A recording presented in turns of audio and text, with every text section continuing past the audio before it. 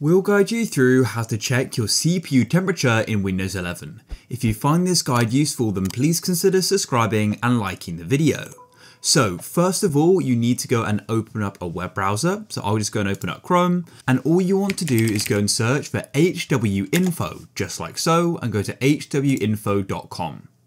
Then all you need to do is go and click on the free download button. There will be ads, and be aware this may say download, but it is just an ad. So go and click off it, come over to the left, and we can then go and download the installer just like so. This freeware is for non-commercial use only, so go and wait for it to finish. It's now finished downloading and you can go and click off of it. And then what you need to do is come to downloads and you need to go and find the hwinfo application. You can then go and double click on it and we can go through the installer. So just go and follow the instructions. It's pretty simple. I've now finished the setup wizard and I'll go and select the launch option. So it should now shortly go and load. Now I can press start and it's now examining the system configuration. This window will go and open up, and what you need to do is head to the top left and go and click on sensors like so. It will then go and detect them.